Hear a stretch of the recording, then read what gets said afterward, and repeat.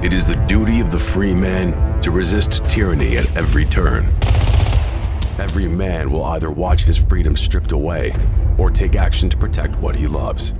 Introducing the A3, the newest revolutionary body armor from Armored Republic. The A3 is the new standard for lightweight multi-hit body armor.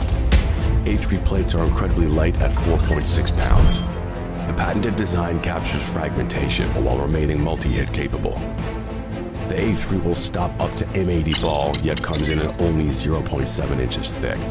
The A3 is the thinnest NIJ.06 compliant or certified composite standalone plate that includes the drop test. The A3 is the first of its kind, patent pending, that combines an alloy strike face with polyethylene backing, revolutionizing body armor technology by providing strength and durability while remaining sleek and maneuverable. The A3 is the new standard in lightweight body armor. The fight against tyranny just got stronger.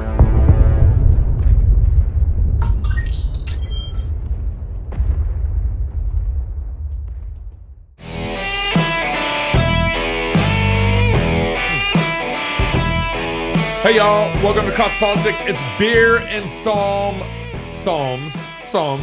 Wednesday. Yeah, I don't know. We're still working on that. Still working on that. It's Wednesday. Pastor Toby, Chuck Knox, I'm the Water Boy. It's good to be with you on the Fight Laugh Feast Network. Hey, do you have a podcast, or are you thinking about starting one? I think we do. We have one. We have one. We should look into this. Yeah. This adds for us, Gabe. Does your church have a podcast feed, or maybe you put one out, you have one for sermons? Then dropwave.io is for you. Listen carefully, Gabe. Cancel culture is like walking on a thin glass bridge over the Grand Canyon. It's true. It's true. Oh man, I remember this ad. Yeah, it is. It is. Yeah. Did you write this? It's a great ad. I did. No, it's a great ad. Every step you take could get you killed. I mean, canceled. Since the beginning, Cross Politic has been working on being anti-fragile, so no matter what happens, our content can still be delivered to your TV, to your podcast feed. This past year, the Water Boy and his friend Jeremy have been working on building a podcast hosting solution for rowdy platforms like Cross Politic and your podcast, so that you can be confident that your podcast will never fall through that glass bridge. Dropwave offers seamless onboarding for shows that have been around for years to easy-to-use solutions for starting your own podcast today. Dropwave will track all your show's downloads by city, state, and country, and it offers network and enterprise packages for solutions like the Fight Laugh Feast Network, for example. Free to speak, free to podcast, free to start your journey now at www.dropwave.io. That's dropwave.io. So good. I didn't talk about this, but I'm gonna go. I guess it's live now. So Knox Unplugged event. First Knox Unplugged event. Live event, like in a city. Knox Unplugged in the city. And it's going to be Knox Unplugged live. Yes. Yeah. It's going to be as unplugged as the show itself. So it's going to be not really I just found out about it on Twitter today. Yeah, thanks. Thanks for listening to the show. That was exciting. I was like, wow. Yeah. Well, I think it's in Nashville. So we didn't make the page go live immediately. We waited to kind of just get the Knox listeners, see if they wanted to go in first. And so we got them, and it's only 50 people. Only 50 people. Yeah. And so the whole point of it is everything in the world right now seems to be upside down, and people don't know why. And a lot of it is rooted in cosmology. Actually, all of it is rooted in cosmology. We have people who are using secular cosmological arguments, thinking that they're Christian, and then getting everybody to fight about the world that the secularists have already claimed. Right. And so the whole goal with this event is to try and reposition the way that we understand the way God has made the world, so that we can think about it rightly and not take the bait of the arguments of even the Christians who are thinking like secularists. And so it's a lot of work. We've been trying to do it a lot on Knox Unplugged and then apply it to other areas. So you and Jason Farley? Me, Jason Farley, David Fowler. So we're going to bring the legality into it, law into it with him, and then George Grant too. And I just heard Doug Tenaple's going to be there. I might just toss him up there as well. I mean, you got somebody on the artistic side of things. Because you know what he's doing is showing the answer to the problem, which is kind of some of the things I want to talk about today. I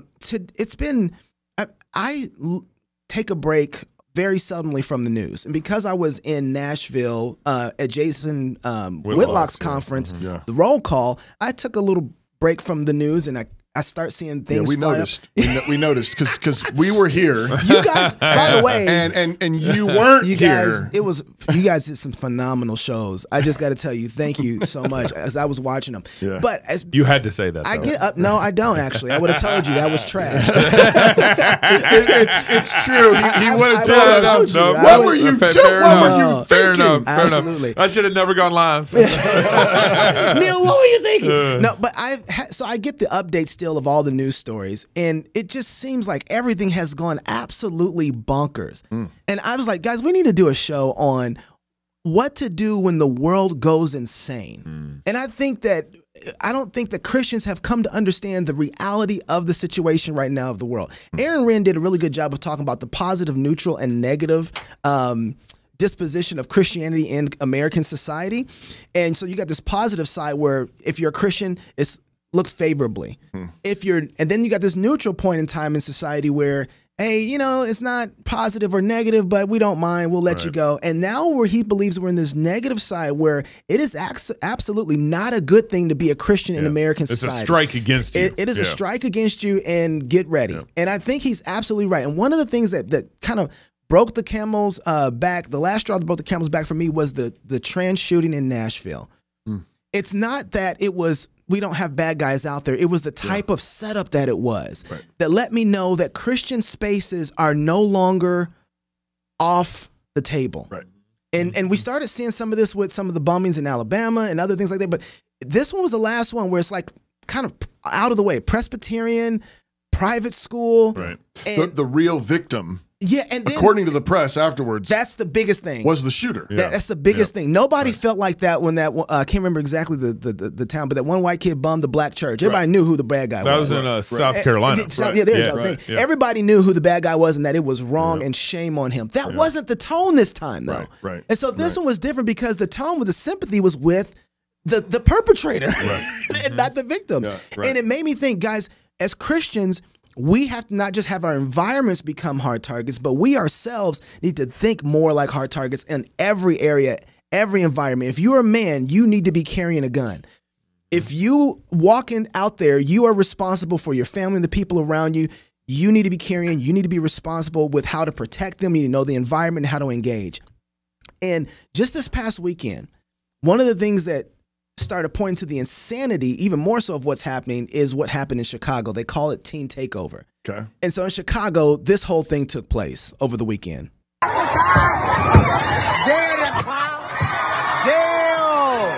Hundreds of teens and young adults were seen running in traffic on Michigan Avenue in the Loop, jumping on vehicles and smashing windows.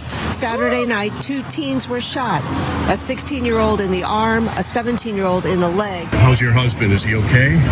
I don't know. I'm from Chicago, and I understand kids having a good time, but this is simply bad parenting. We have to do better as parents. Our kids should not be out here. Where are their parents at? That's my question. No loitering. Please disperse. No loitering. Please disperse. Wow. You don't, everybody. That looked like a peaceful protest. Mostly peaceful. And so everybody's seeing this and everybody's pointing to, oh, this is a family problem. And it's like, I'm glad that they can say that, but none of them have any answers on what that looks like then to fix it. And so there's a couple things. And Pastor, you just wrote an article, how to parent kids in a homosexual world? Yeah, something like that. Okay. I think I got close to the title. And so I wanted to pair that along with this because there's 3 different fears out here right now. I think there's the fear of violence, which is what we're seeing in the streets. I think there's a fear of technology. What are we creating that's going to imprison us? And that's kind of connected with the government as well. TikTok and all, and the government's watching you and all this stuff like that. And then the fear of sexuality and the transgender stuff. I think that those are the 3 big fears. And say it one more time. The fear of violence. So which is what we're just physical violence, what you just saw there. And the shootings in Nashville, stuff like that. Fear of technology. And government, technocracy, AI, social media, phones, all that. And then fear of sexuality, right? Those are the breakdowns, right? And trans and LGBT jihad. Right. And one of the things that was really interesting with Jason Whitlock's conference was that there were 800 men there. That's impressive. 800 men, and all these men feel this type of pressure pushing in on them. What do we do? And they don't know what to do. Yeah, what do you do when the world's gone mad? Yeah, and Jason, I just want to talk a little bit about some of the things that he talked about. He had 3 things that he left them with that I thought was really, really, really good. He wanted them to identify as Christians on their social media pages. And let me preface this with he's really thinking about self-government, right? The first thing he attacked after all this was self-government. You know, Be a Christian. Be a Christian. How you identify as a Christian.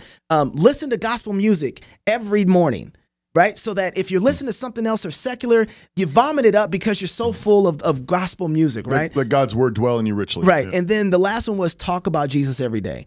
And so I thought those were really good, 3 good pieces. I don't even know if he intended to do this, but I wanted to kind of take those and Knoxify them. And it's like, That's a verb. That's a verb. Yeah, I was gonna say. Knoxify them. Knoxify. And In Texas, we say fixin'.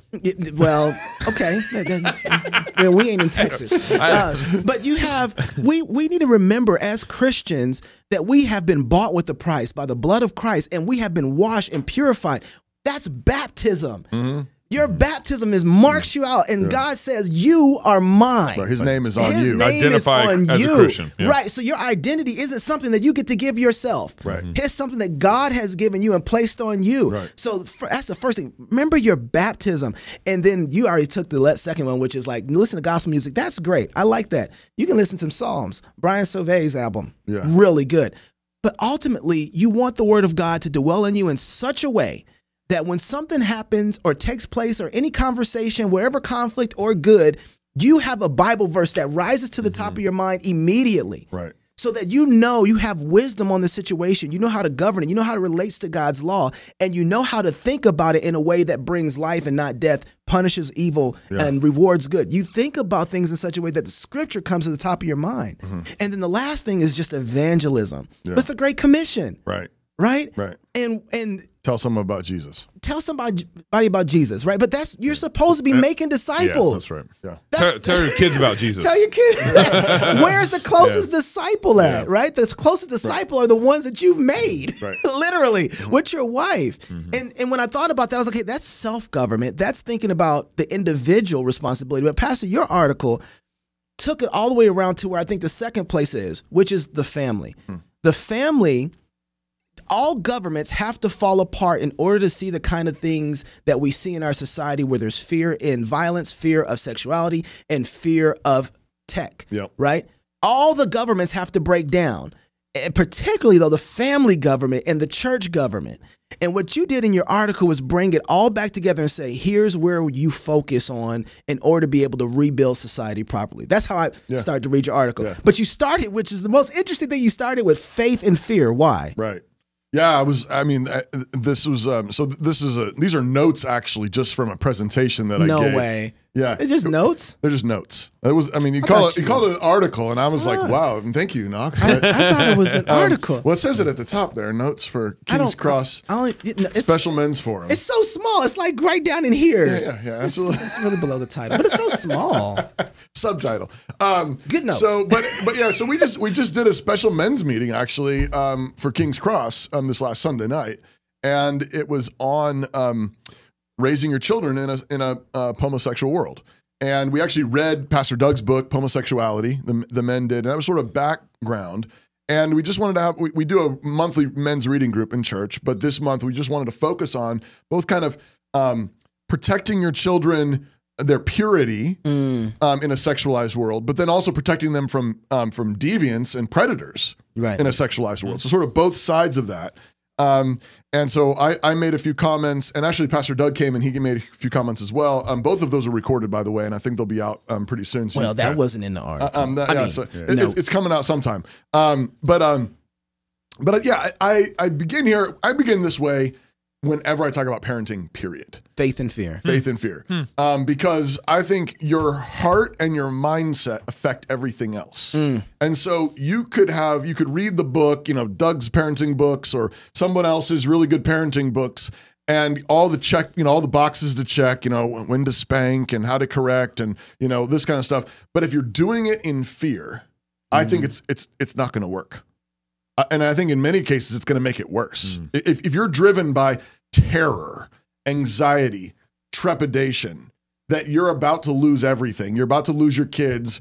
Everything's going to hell in a handbasket. Violence. Tech. If you're driven by fear, then you're going to be driven by your decisions going to be made off that, absolutely, that calculation. Everything is colored by it. And it's like you're desperate and you're going to be demanding and you're going to be accusing and you're going to be bitter and you're going to be resentful because everything is like, and you're going to be freaking out and you're either going to, pop off in one way or you're going to be like just depressed and coming, walking around everywhere and with a cloud of darkness. Mm-hmm.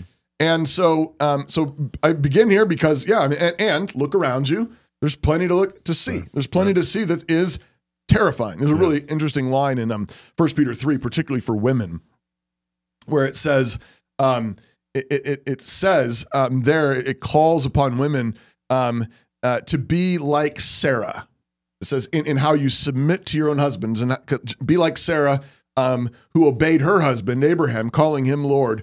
And it says, whose daughters you are, if you do good, not being afraid of anything terrifying. And it's really striking because it actually recognizes that there's things that are terrifying. Yeah. It doesn't deny that there are terrifying things. It just says you need to do good and not be afraid of those things that are terrifying. And the way that a woman does that in particular is she emulates Sarah's faith in obedience to her husband, in trusting that the man that God has given you is the man that God has given you for your good. And so you rest in him. Right before that is when it says, don't make your adorning all on the outside, the braiding of hair and the jewelry, but let your adorning primarily in the first instance be a gentle and quiet spirit, which is in God's sight of great price or great value.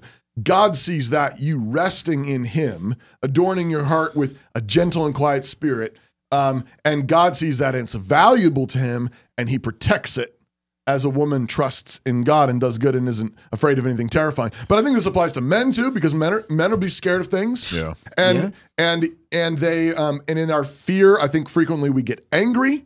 In our fear, we're afraid we're losing a child or fear that something bad is happening, and we are given to angry outbursts.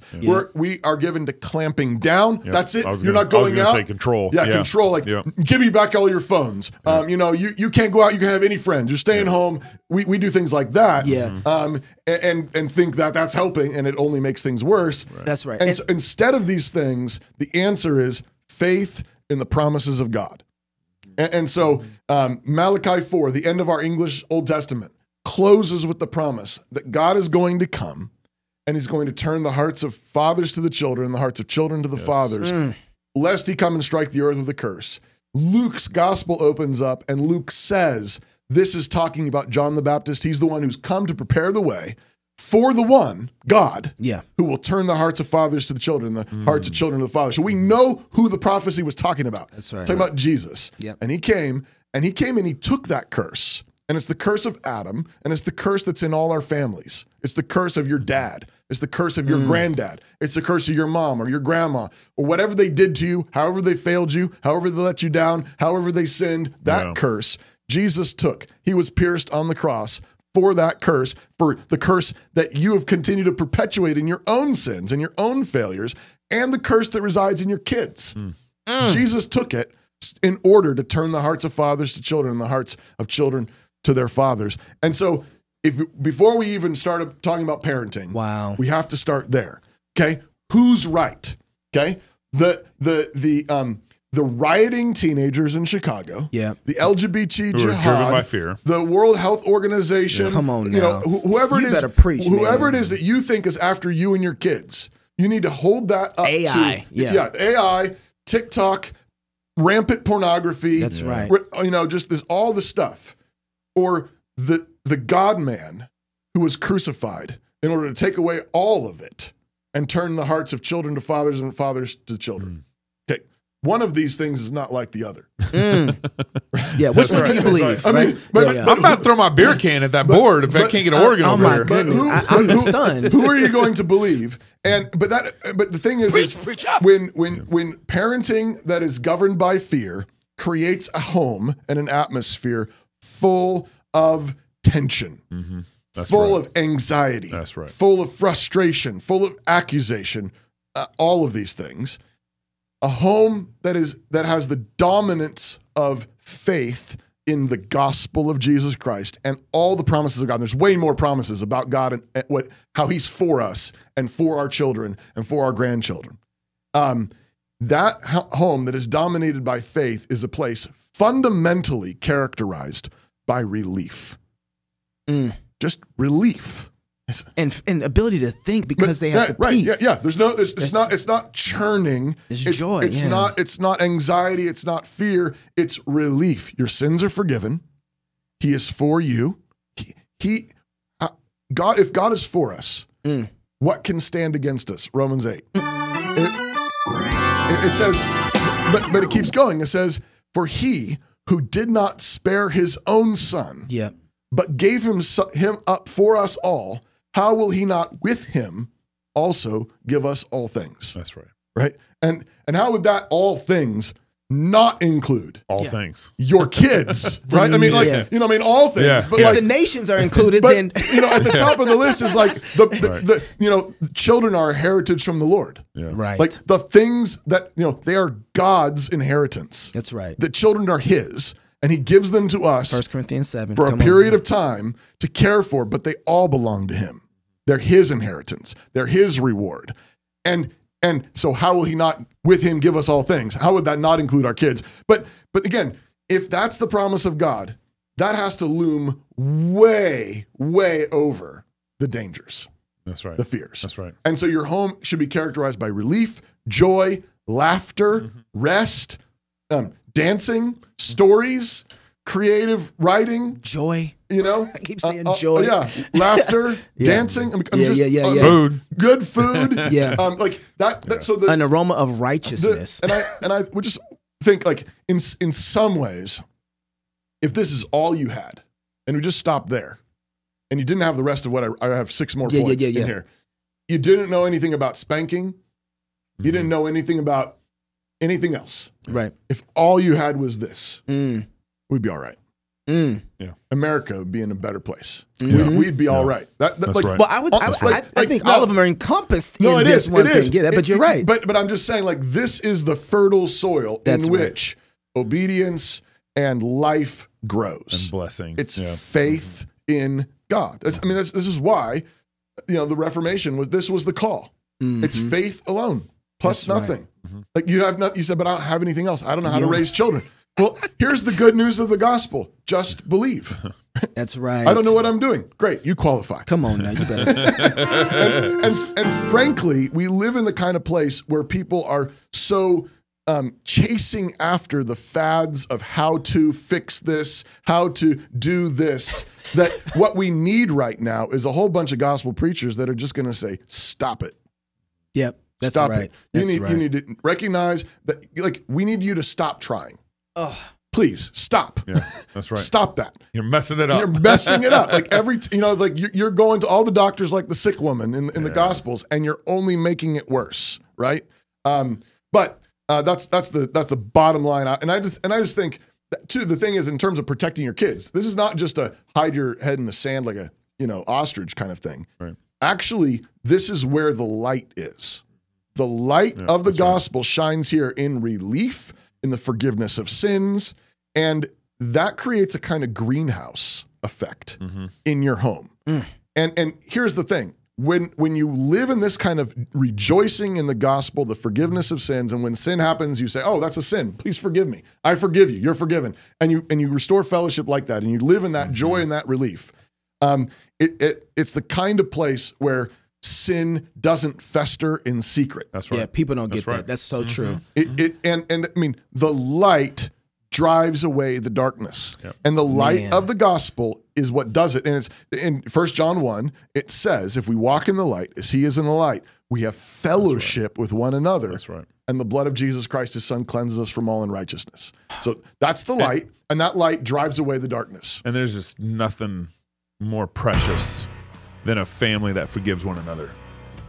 Like that family lives with each other daily, walks with each other daily, and there's forgiveness between each other. They forgive each other. But in that place, are we done? If you're single, But there's more.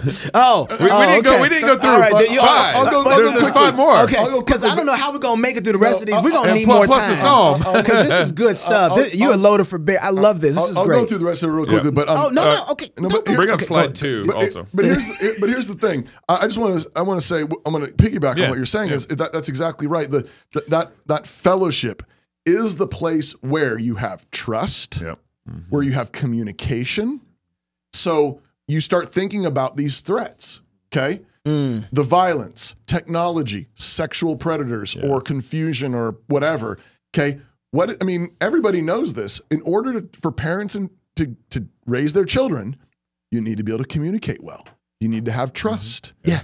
And what happens is communication breaks down, trust breaks down. That's the fundamental, and that's why I say faith over fear. Because if you're starting from a position of fear, you're already not building a place of trust. You're not building a place of communication. And that's where the shadows show up. And then you start building assumptions about one another. Yeah, you're not in fellowship. And what happens is without faith and forgiveness and the fellowship in Jesus, it starts pulling people apart. That's right. Because you don't trust one another. You're not sure mom understands me. Dad doesn't understand me. My wife doesn't understand me. My husband doesn't. And then that pulls people apart into the shadows where sin happens, where the light is not shining on Back them. to the serpent, right? And now you start covering it up. You start pretending it away. You're ashamed. You're guilty. You start lying. You're self-deceived. That's how these things happen. But if you're in the light, the blood of Jesus Christ cleanses you from all sin. You confess sins when it's little. You forgive when it's little. You trust one another, and you say, you're able to talk about these things, and it's not a shooting match. That's why I say I think this is 95% of the whole I was going to say I was going to add to this too, and as that sin kind of grows over the years, and you stop confessing sin to one another, assumptions start building in. Where you just immediately think, oh, she did that because she sinned this way before in the past. Right, that's what she thinks. This is how she is. This is how she is. Right. And so there's no real sanctification that happens in your family over time. Right. And so after 20 years, you're repeating and recycling this over time with your marriage and your kids. Right. And then there's no room for anybody to grow and sanctify. Right. You've choked out the very life of sanctification in your marriage. Wow. And then it's no surprise that a whole bunch of people say, I think I'm going to try someone else. Yeah, right. I think I'm going to try something else. Because my wife's always this way. Yeah, my husband's always this way. She's never going to get better. My dad's always this way. My mom's always this way. My family's this way. And people start looking for acceptance and community somewhere else. And so what happens is blaspheming God's name right there. That's right. And so what happens is I'm surprised, and sometimes you look at one of your kids and you've been working on a problem with them, or one of your daughters or sons, you've been working on a problem and they've been confessing, they've been disciplined for it, and they've been asking for forgiveness, and then over years, all of a sudden they stop doing it. Like God actually works in them, and then you still are kind of living in this old this is how they are mind frame. This is how they are. I was like, oh, that actually, my son doesn't do that anymore. Right. Yeah. God's forgiven him. Right. God's worked in my family in such a way. Yeah. He's turned his heart. And so mom and dad sometimes need to catch up with the forgiveness that what God's brought. That's why you baptizing babies. All right. So you want me to just what do you want to do? Well, yes, but I want to say that you guys moved on from one, which is faith versus fear, all the way to number 6, which is confession, forgiveness, and accountability. I think you guys merged those two together, which is great. I don't have a problem with that. Which is where can people go listen or read this at? Well, you can read it right now at tobyjsumter.com and just click on blog. It's the latest blog post. It's called Raising Kids in a Homosexual World. Okay, I want to preface the second one though, which is read the whole Bible as a family and discuss everything. Do we have the slides? And also everything. I don't think we do. We didn't put them in? We decided not to. So, but discuss everything. That's another way of saying everything. But here, But the reason I want to preface this is because I am noticing, I'm having a lot of conversation with men, and they are ready to engage in battle, whatever it takes to protect these kids from the other side, from anybody. They're ready to lay down their lives and die. Navy SEALs, all kinds of military men, the average man, right? Yeah. But when you get to them, you say, all right, I want you to have family devotions every night with your family. They're like, ooh, that sounds pretty tough. Yeah. That sounds pretty hard. And all I can think about, there's two things that hit me. It's Naaman, right? Yeah. Remember? You want me to go dip in a dirty lake? 7 times. Yeah. I go to war 30,000 times before I go do that. Get out here and talk to me. Yeah, right. And the idea that, when the fullness of time had come, Christ came, right? Like, so there's this process where we forget that the simplest thing to do is probably the most effective thing to do. The way that God works, He sent a baby, right. He gave us a book to a virgin woman to change the whole world. Right. It wasn't a military army. That's what Jesus is talking about. He says, "My kingdom is not of this world." I don't operate the same way that y'all do, with the same kind of functions as critical theory. I don't operate that way. I serve and die for my people. And men are not serving and dying when it comes to rearing their families. And that's why I just wanted to preface that with, this is why that is so important. That's the first place that we need to be engaging in our homes. And I'd even push and say, if you are not reading the Bible every day with your family, you're not ready to defend them physically, militarily. I don't care what kind of training you got. Yeah. If you don't have the word of God dwelling in you richly, I don't trust you with that gun. I don't. I don't trust you with that. Okay. You don't have the body armor of God on. Why are you going to put the body armor of man on? Don't you know what that kind of power does to Ben? I don't trust you with that. That's exactly what you don't like about the. Yeah, right. Yeah. So, and don't think you can't become them. I'll just your own way. Add one little thing here. It's not doing family devotions every night is good. Yes. But it's you don't choke your family out with it. No. Don't turn it. No. Go back to point one. I was going to say yeah. Relief. Do it in faith. Dads can take that so seriously. Yeah. They should. Hold on. They should. Deuteronomy 6. But I'm saying he can take it so seriously in such a way where he's like, everyone sit down, be quiet.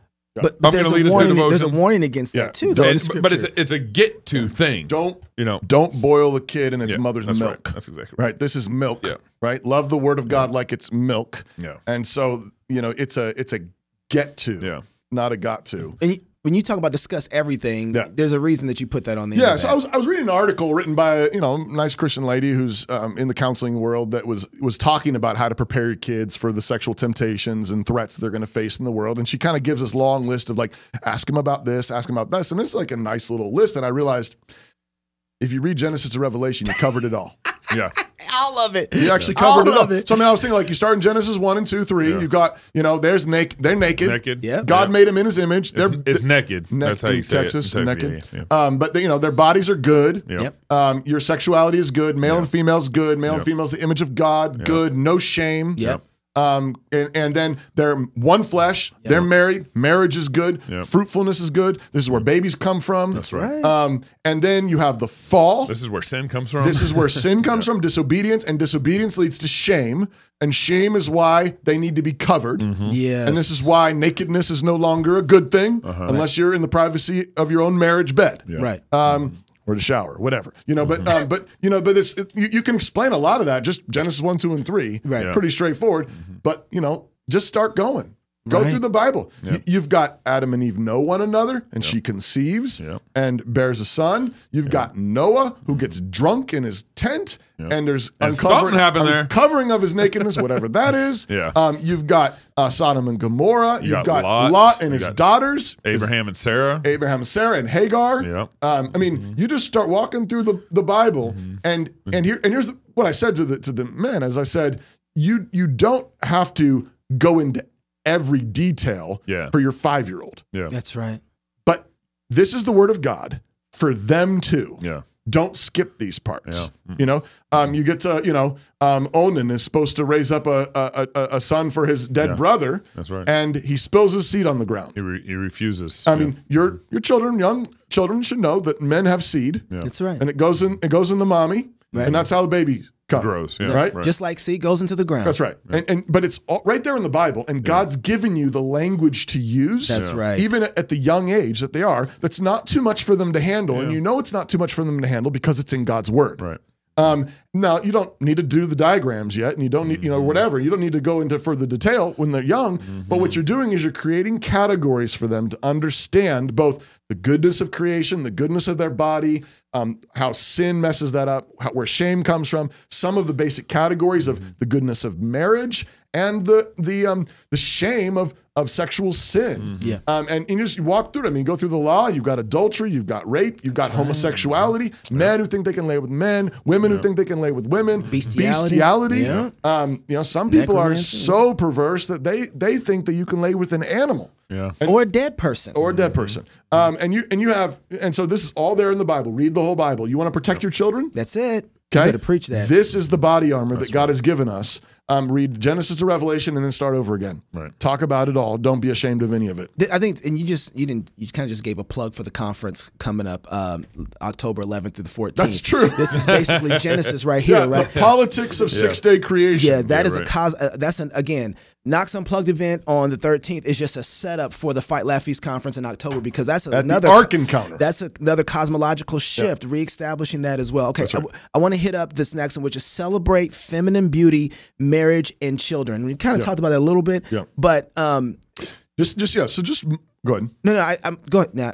I just model the goodness of marriage and particularly feminine beauty. The goodness of marriage and the blessing of children. Model that in your home concretely. The Bible commands men to rejoice in the wife of their youth and to particularly rejoice in her breasts. That's right. Rejoice in her body. And without being inappropriate, you should be the kind of into your wife that makes your kids feel a little uncomfortable. If they're not a little bit embarrassed, you're not doing it right. Like, stop it, mom. Dad, don't kiss so much. But you should hold her. You should kiss her. They should know you're into her. And think about this, though, not in terms of just like that's what you're supposed to do. This is protecting your children. Right.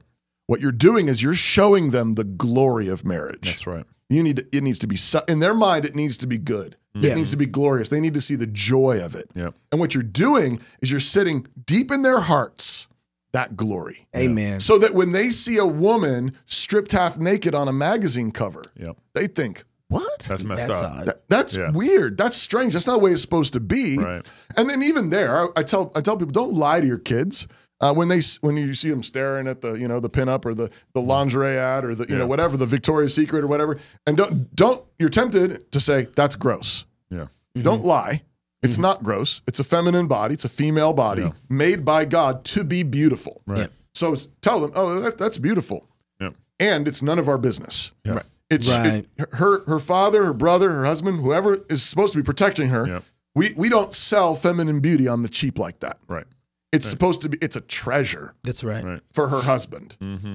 That makes sense. But if you say it's gross, this little boy, a 5-year-old boy, like, it doesn't look gross to me. No, it's not gross. It's beautiful, but it's a beauty that's not for you. It's not. It shouldn't be cheapened like this and used like this. But you also want to, teach your kids early on that they're boys. They're made to be a husband and a father. That's right. They're girls. They're made by God to be a wife and a mother. That should be categories that are given early on.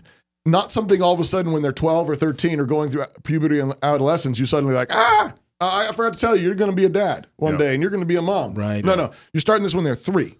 And which means also that you need to give correctives early on. And kids do dumb things. Kids are weird, and you'll have a 4-year-old boy that says, comes out dressed up in his sister's princess dress.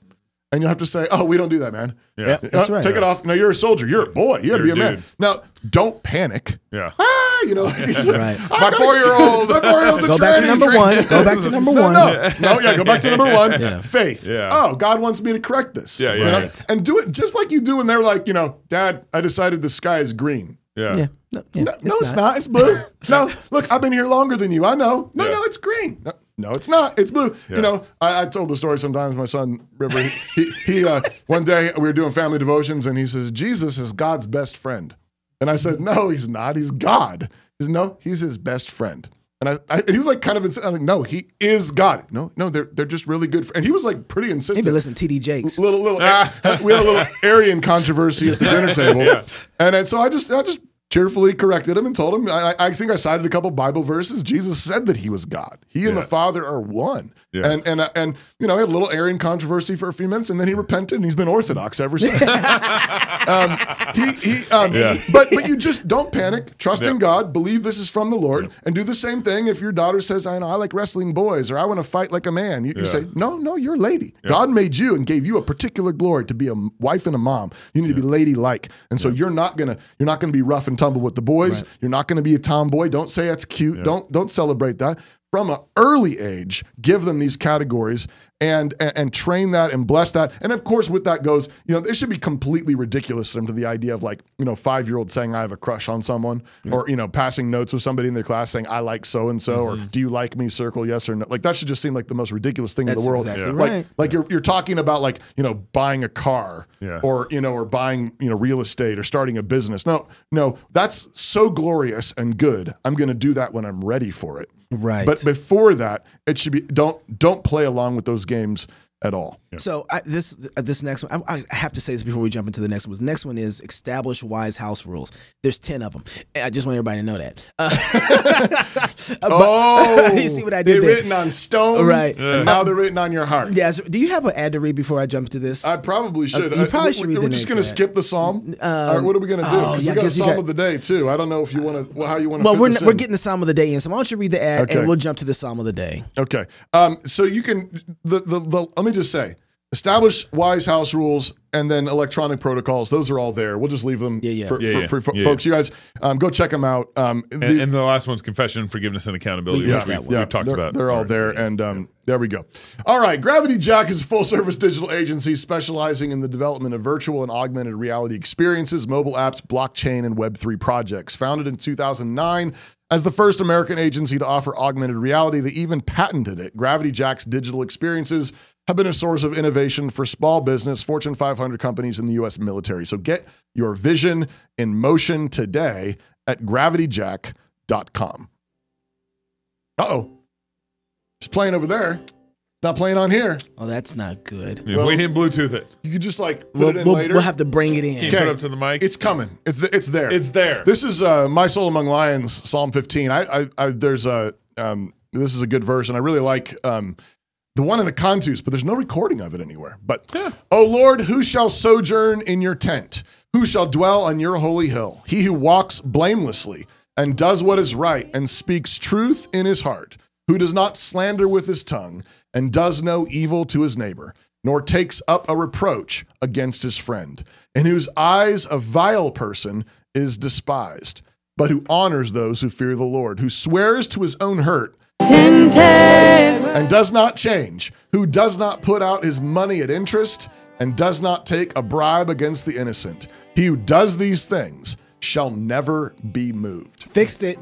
This psalm is a lot like Psalm 24 in that it asks a question about who can dwell in God's house, who can dwell on God's holy hill. And the description is of a blameless man, a perfect man. He does what is right. He always tells the truth. He rules his mouth and his heart and his tongue well. He's a faithful friend. It's striking that it also says that this man despises the vile and honors those who fear the Lord. The righteous man hates certain people. He also swears to his own hurt and doesn't change. He isn't sharp and stingy, especially with the poor, and he doesn't take bribes to do injustice. And the promise is that whoever does these things will never be moved. The implication being that you will be the kind of man who dwells in God's tent on his holy hill. Of course, this psalm is centrally about Jesus. Jesus is the blameless man who always does what is right, who speaks the truth and does no one any evil. Jesus despised the vile people of his day, and he honors those who fear the Lord. He swore an oath to stand for his people, to represent all of us, and so he received the just judgment that was due to us, and it came upon him. He kept his end of the covenant to the pain, to the hurt, to the death, and he did not change. He gives freely even to the poor because we got that grace. And nothing could ever buy his righteousness. Even though Satan tried to offer him all the wealth of the world, he didn't take any bribes. So Jesus is the one who dwells on God's holy hill forever, and he can never be moved. But the crazy offer of the gospel is not merely that, it is also the offer to come up and stand with him on his holy hill. In justification, God offers the blamelessness of Jesus to us freely by grace through faith alone as a pure gift. And all those who receive it also receive with it the Spirit of Jesus, who begins to work all these things into us. In justification, think of it like the capital city of a rebel empire being conquered. And then, in sanctification, Jesus begins to progressively subdue our entire life to himself and to his ways.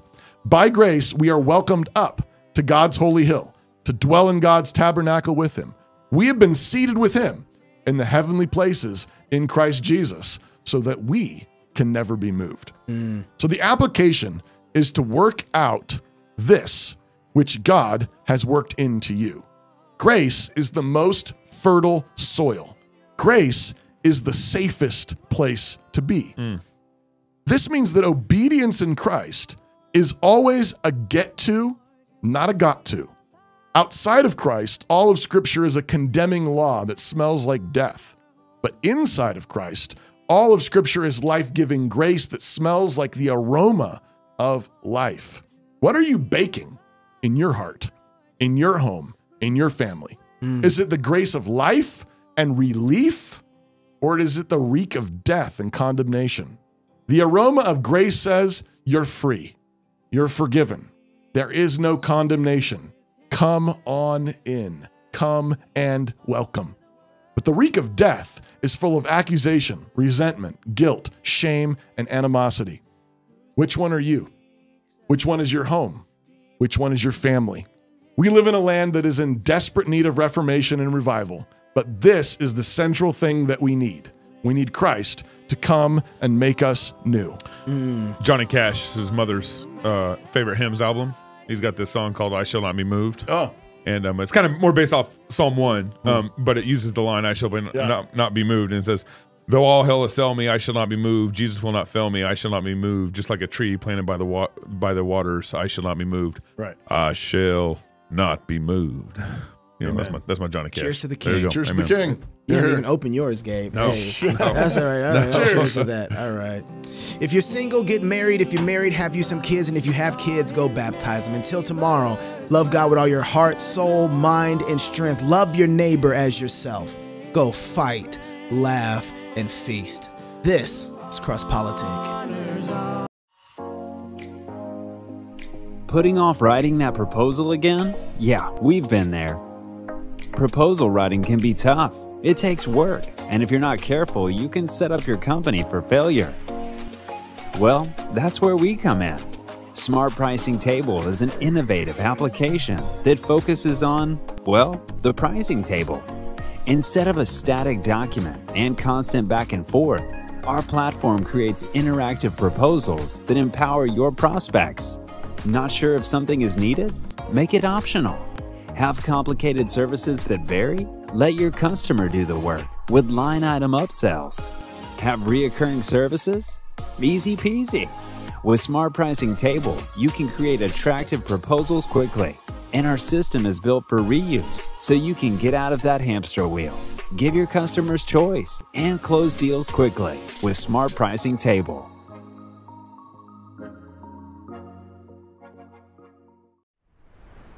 Do you smell that? I hope you're not used to it. I'm talking about that vicious, eye-burning, skin-peeling smell that surrounds all of us.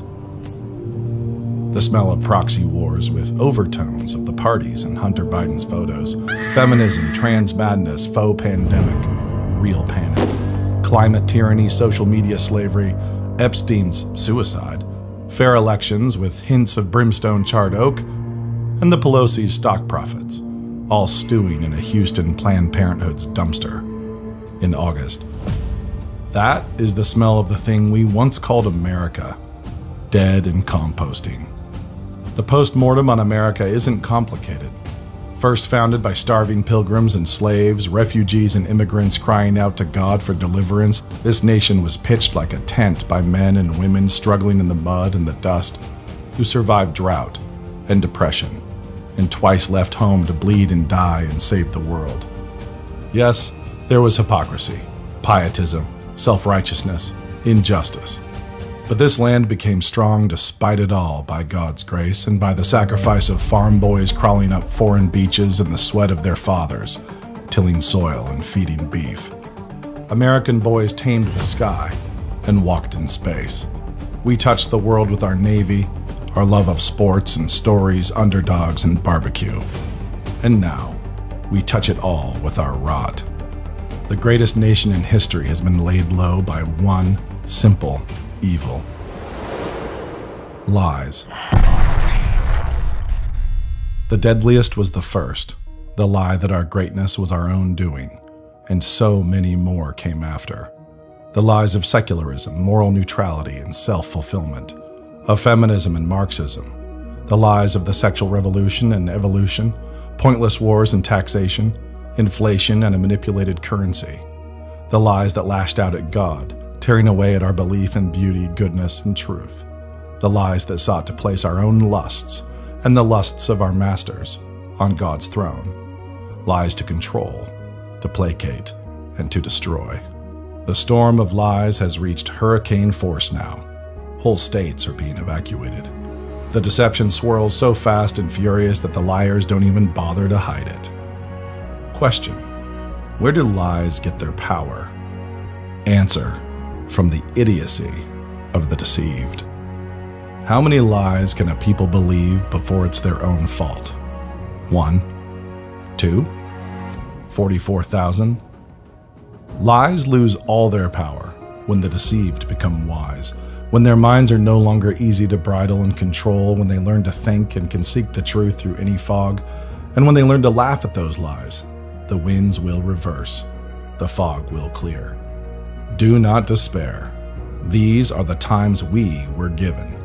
We are the people God made for this moment.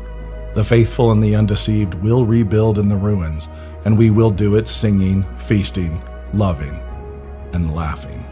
We will plant again, and we will harvest 30, 60, and 100-fold. After all, composting empires make the richest soil. New St. Andrews College. Liberal arts for lovers of truth. Laughing at lies since 1994.